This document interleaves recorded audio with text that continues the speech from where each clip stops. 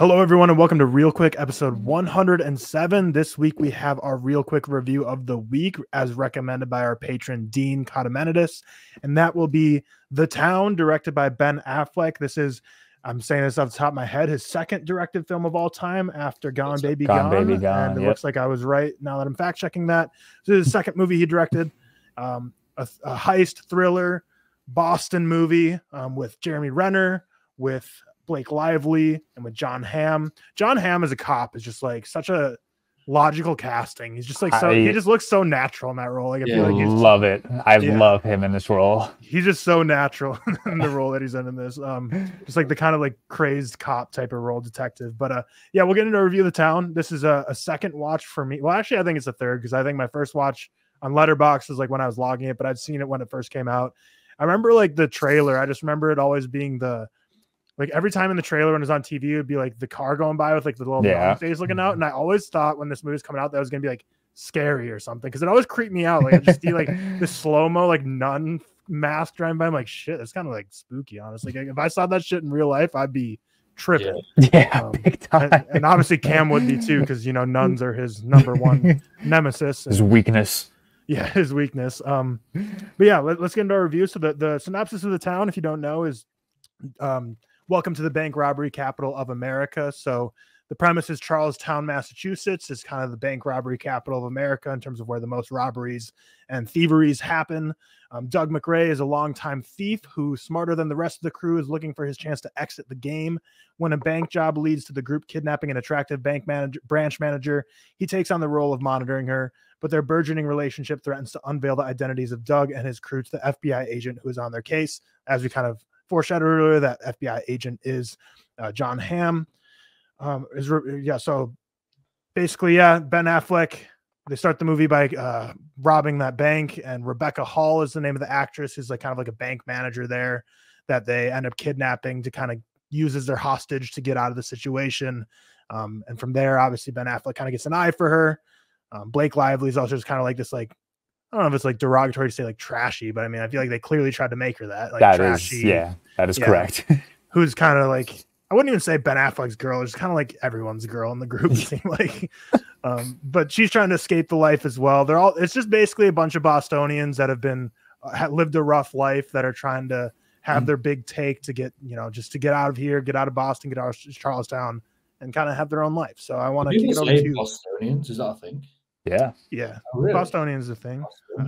New Yorker. It's like it's similar to states and countries. Like everyone has a different way of pluralizing it, but Bostonian, I think, is the correct way to say it. Yeah. Seth, this was your first watch ever, correct? Yes, it was. So I'll kick it off to you then for your initial thoughts. Yeah, so I've only seen, how many films he directed? So he directed Air, didn't he, this year? He has Air, Argo, Gone Baby Gone, The Town, and then Live by Night. So 5. Okay. I've only seen 2. I've only seen, that is my second. I've seen Argo and this one. Interesting film. Kind of what I expected, by the by. Fun, charismatic cast. Very Bostonian, as Tal likes to refer to it. Like if Heat and The Departed like had a baby, this would have come out. But no, I enjoyed it. It's very much like follows the similar trajectory as like an old-fashioned heist film where you can kind of guess the narrative. But also, I will say there are 2 cuts of this film. Did you watch the theatrical or did you watch the extended? How long is the one you watched? Probably just the theatrical. Yeah, is what I watched. Yeah. The only one I could rent was 2.5 hours, so I ended up watching. Interesting. Yeah, I wonder what the additional 30 minutes was. Well, yeah. So this is what I want to go to. So I think it kind of follows the traditional heist formula.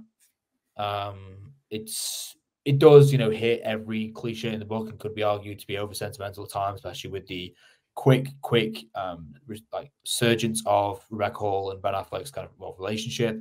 I really like Rebecca Hall. I think she's brilliant, really, really great. I really like her a lot. Fast-paced, adrenaline-fueled. There are some certain sequences of this I love. I think some of the shots in this were really, really nice. And it is just full of stereotypical heist set pieces, similar to like the likes of Heat. Not quite as good in my opinion, but still really, really enthralling, really great. And there are certain points that I really, really liked, actually. I think Ben Affleck clearly is competent as a director. I have the same feelings actually towards this as I did Argo. where I think it was too over sentimental at points. I think it was a bit long winded. But again, I watched the extended version, so maybe it's maybe the extra half an hour might have been a difference. There's several films where I do feel like the longer versions stretch out a little bit, perhaps too much, but who knows. But like Argo, fast paced, some certain sequences that really had, my anxiety going. It was old fashioned, like chase sequences, violent sequences. Actually, a lot more violent than I expected with this film, and a lot cooler. Like the opening, for example, like similar to like The Dark Knight, that kind of bank robbing, whatever, which I thought was really, really good. I like Ben Affleck a lot. I like Jeremy Renner a lot. I like what's the guy's name again? The guy you just spoke about, the FBI Jon guy. Hamm. Jon Hamm. I like him. Like Rick Hall. I like the cast. Charismatic, good. But I don't think it has anything more to it for me. I thought the use of relationships was cool, but I did think some of it was a bit rushed, and it was weird. Sometimes it felt rushed, sometimes it felt long-winded. Some of the sequences I was like, we can move that on a bit here. But again, that might be to do the fact I watched the extended version. But overall, I definitely had a good time there. I said to the guys before we recorded, I did have a bit of weird watch today because I had to keep pausing. I've been really busy work-wise, so I had to keep pausing it and then watching it again like every half an hour or something, because that kind of put me off a little bit. But I give it 3.5, so still a pretty high score, to be fair. I enjoyed it for the most part. There were just a few scenes that I didn't love.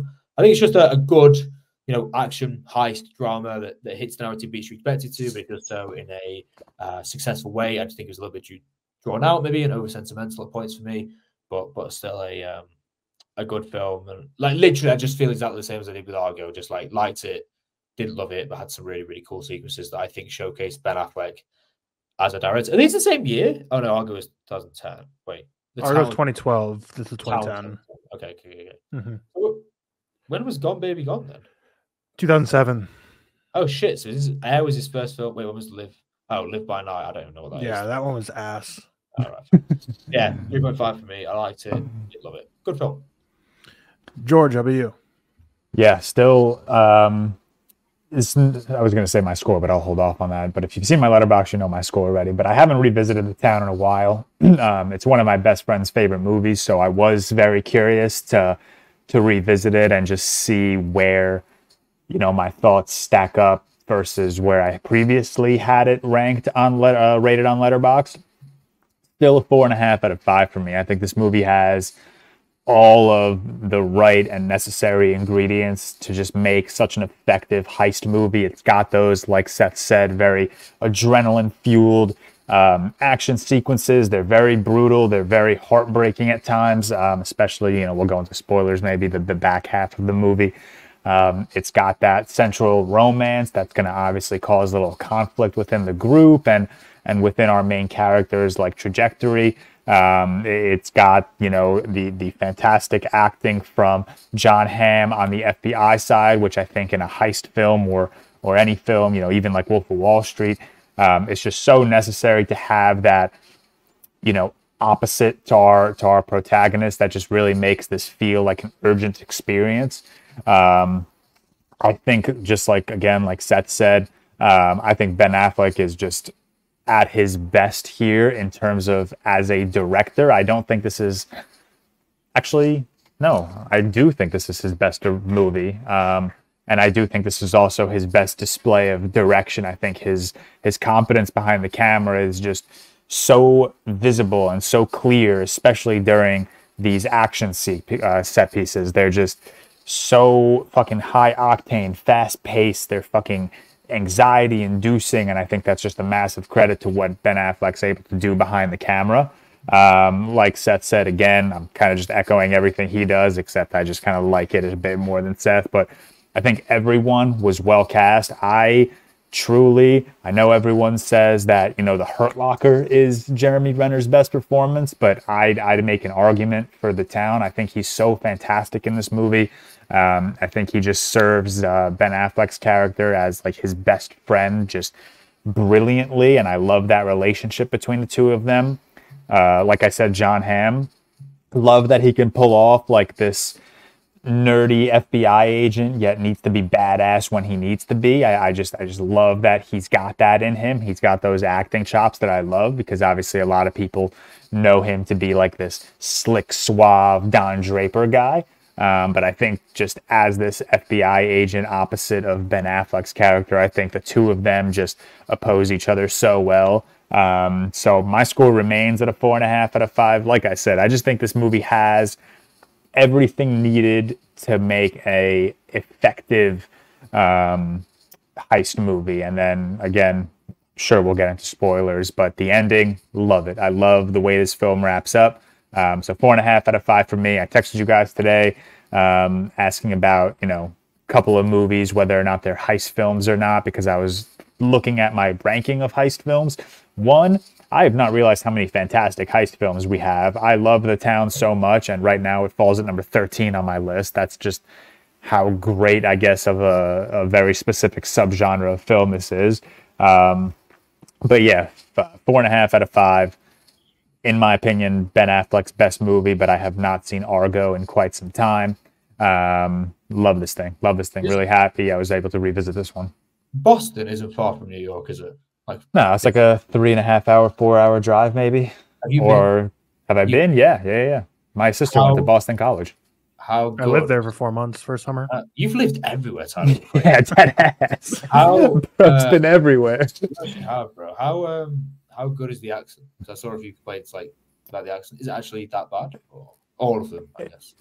Are the accents in the movie that do you think are they bad? Are they good? Are they bad? I mean, I think they're a little exaggerated, but yeah, I think for the most part they nailed. They're exaggerating The Departed. I think every movie that centers around Boston is going to exaggerate that accent just as much as they can. But no, I think for the most part they kind of nailed the nuances of being able to speak Bostonian, I guess. It's definitely one of the thickest accents in America. Yeah. Other than Southern, Boston, you recognize immediately. It's definitely a thicker accent. Sound like that. Is it as strong as it's portrayed? Obviously not as strong. Oh yeah, definitely. Especially older people, I feel like everywhere older people have the thickest accents. I feel like in New York, an old New Yorker has a thick New York accent. Yeah. But no, definitely when Bostonians definitely have strong Boston accents. But yeah, it's probably a little exaggerated in this. But yeah, no, I'm big fan of The Town. It's actually my third ranked Ben Affleck movie, but I think all his movies that he's directed are great except Live by Night. I think that one's just ass, but the rest of them are really good. Is that a crime as well? I've never even seen that. Live by Night is a gangster movie with it's it's the closest movie to The Town, I guess. I don't know. The Town, Gone Baby Gone, and Live by Night are all kind of just that gangster gritty type of movie, but Live by Night just was a miss for me. I just didn't like it much at all. Gone Baby Gone was his first one. I do like it a lot, but I do think it did feel like a first film. And then Argo and Air are my favorite of his in terms of direction. Look at the top. I think Cam. Well, obviously Cam is not here. Obviously, he gave Town a 4.5. Yeah, I'll go a 5. Actually, I think he's really. Yeah, he really likes Argo. But yeah, what Seth said was exactly what I think. Because a lot of people obviously compare every heist movie to Heat, but I think this is proper Heat and The Departed mixed, especially because the final act or not the final act, the final end of the movie when after the heist happens and the movie's kind of coming to a conclusion when Ben Affleck has to go. Yeah, I guess it's spoilers. I'll throw that on here. when Ben Affleck goes back to the guys who kind of were hiring him and being a part of this and just goes and shoots him. It felt very much like the end of The Departed, when kind of feel like they're getting away. They feel good. They feel good about themselves. They feel like they're all going to live and survive, but then just kind of bang, it's all over for you. Yes. Jeremy Renner was great in this, though. I do think it's one of my favorite Jeremy Renner performances for sure. It's interesting. On the IMDb page, it says Ben Affleck really wanted Mark Wahlberg to play the role that Jeremy Renner had, but he was busy with The Fighter. So I'm happy that makes a lot of sense. Yeah, Mark Wahlberg. I'm happy he was not in this role. I don't know. I don't love Mark Wahlberg. He was fine in The Departed, but I feel like he struck lightning once there, and we don't have to see if Mark Wahlberg. Yeah, he more than only member of The Departed cast to be nominated for an Oscar. So silly for that movie. But yeah, it's any movie with a Boston script, like Ted or anything, same way as Boston. It's Mark Wahlberg. Let's get him. Let's get him in here. What's Jared Renner's comparisons with best performances? Wind River, maybe. Yeah, I feel like The Hurt Locker, Wind River are atop the list, but Arrival? I don't know. I think it's a great performance, but that's more of like that's like a less flashy performance than something like a Hurt Locker or The Town. Like, I love his performance in Arrival. I think it's a very subtle, soft-spoken, emotional performance, but it's like it's not a. I don't want to say it's not a memorable performance, but again, it's just not a flashy performance the way something like The Town is. Have you guys seen he played like Jeffrey Dahmer in like a biographer film? Like, I haven't seen that, but I did see he played him way back in the day. I did not know that. Side note, I wonder how's Jeremy Renner doing these days? Is that dude walking? He's great. He's got it. Doesn't he have like a TV show right now? That was filmed before his accident. Like, was it? Yeah, like that documentary thing about like his like whatever side. I thought you meant like the Renovations TV show. Which that is what I'm talking about. Oh, maybe that was after. I don't know, but I don't know if he's like, is he? Like, no, he was on like Jimmy Fallon with a cane. Okay, he's good then. He's good. I guess. Glad to hear, because that was like a crazy story. Wild when that came out. But no, he's great in this. I hope all of you are the same way Jeremy Renner is for Ben Affleck in this with all of us, where it's just like, I got a problem with this guy. Can't tell you why, but you got to come beat the shit out of me. He's like, all right, let's do it. And then not only does he help beat him up, he takes it to like the next level. He's like, I don't even know what you did to my boy, but the fact that you got him all riled up like this, I ain't never seen him this bad. Just straight up homie. That's glazing the homies to another level. Yeah. In that moment, Ben Affleck wanted to be like, "Yo, dude, this is like just about a girl. This wasn't. He didn't like actually rob me or anything. Like, this kind of got a little out of hand. I probably should have just told you at the beginning that you don't need to be shooting anyone in the line." God. Yeah. So. Big fan of The Town. I had it at 4 the first time I watched it. Still keeping it at 4. Had a great time with it. I do think the relationships were a little rushed and underdeveloped, especially with the bank manager. You know, I feel like that was kind of like just added in to be like a vessel to the plot in terms of like falling in love and wanting to escape with her and kind of escape the life. I feel like they just kind of threw in the relationship aspect to be like the reason he wants to quit robbing and go live a life on his own and be away from the danger and stuff, when it's like, I feel like narratively you could have just done that as him just like, I don't know, I feel like it's an easy way to show someone maturing and wanting to move on from a life of violence, whereas I don't know if it was necessary, but still Rebecca Hall still did well for her role. Jon Hamm, really liked his charismatic character in this. I don't really know if I have a ton more else to say about The Town. It's just like a fun movie, and I do think Ben Affleck is I think he's genuinely one of the most talented people in Hollywood working today, because obviously he's an actor, director, screenplay writer for like Good Will Hunting and many other screenplays. Like, he kind of just like the whole package in terms of everything he's able to do in Hollywood. And of course now he owns the production company that Air was the first movie from. So he's like a quad threat at this point. And of course now you could call him a five-time threat if you include all the funny memes that come out every time he's in public. Looks like he wants to die when he's smoking a cigarette. I've used them. They're just so perfect. Like, and I love like the videos of him like opening the door for like Jennifer Lopez and just like the most like just like tired and like annoyed way. And it's like shutting. Like, isn't he like a really like just nice human as well? This guy's got the whole package. Yeah, I've seen a ton of like, with like the current wars going on, I've seen a ton of clips surface of him on like talk shows, basically just doing like the opposite of like a Ben Shapiro. Like, you know, Ben Shapiro's like that annoying like owning students thing, but he'll go on like talk shows where people are like talking politics and he'll just kind of like call them out for their bullshit. And he's a pretty well-spoken man. And also like there's also plenty of like interviews where it's interesting because he's so involved in Hollywood. He's a screenplay writer, he's an actor, he's a director, he owns a company, but like he just like is not a Hollywood guy. He's just like not a fan of like the whole opposite. Yeah, he's just like the dude just wants to make movies and he does not want to be a celebrity at all. But I don't know. Anyone else have anything else to say about The Town? But we did mention Cam's review as a 4.5. I'll see if he like wrote anything. It's like a switch-on film. You know, I had a good time with that. I don't think there's much going on in the service, but I think if you like fast-paced, integral action heist films, this is kind of going to be for you. I do think it's very, like Tyler said, like a lot of heist films are compared to Heat because it's probably one of the most famous ones ever. But there are some like direct comparisons, even with the shots, some of the sequences, the love interest. But I think it does well. I think visually it's really, really appealing as well. And I think most people would probably have a good time with it, you know, most of the time. Like, it's not one of those films I can imagine people like hating. Do you know what I mean? Right. It's just one of those films like you'll either think it's fine, whatever, or like really, really good, like, you know, like George and Tyler. I don't know. But I had a good time with it. I think it was good. Just nothing too crazy for me. I will watch his Gone Baby Gone. I think is his maybe highest rated on Letterboxd. Like in terms Yeah, it's his debut, but I think most people say it's his best. Also, okay, so I do want to watch that one actually because I am keen to watch that. And I do want to watch Air actually, to be fair, because I still haven't watched that this year. Still haven't seen Air. No, Air's just wild because it's so different from everything else he's made before. So it's just like such an interesting change of pace. It looks like the most interesting. I don't know why. I'm not because I'm a massive basketball guy. It just looks more interesting than stuff. Maybe. But yeah, I do need to watch. I mean, I will say Air has nothing to do with like basketball, really. It's the complete. It's entirely about like the business of Nike. Which I think I like that. I don't know. And I love Matt Damon. Oh shit, Ben Affleck was a part writer for The Last Duel, Ridley Scott's The Last Duel. Did anyone know that? I had no idea. Dude, it's so funny you mentioned that. I'm straight up going to watch that movie tonight because I've not seen it, and it's come up a few times over the last few days. So me and Anna watched it. I think she liked it a bit more than me. It's very much female empowerment, but done right. Do you know what I mean? Like, Duel? What is it? Duel. Duel. Last Duel. I heard Jewel too, but I knew what he was talking. Yeah. I'd be keen to see what you think of that. I can get like a 3.5. It was good. Bit like there are certain sequences that I don't feel the need. George, you'll know exactly what I mean when you see it. I won't spoil it, but it's good. Bit long-winded, but it's good. Okay. I didn't realize it was him and Matt Damon that were the writers on it. So it's like I wonder if that's their first joint writing thing. Since doesn't Ben Affleck have like frosted tips in this movie? It's so.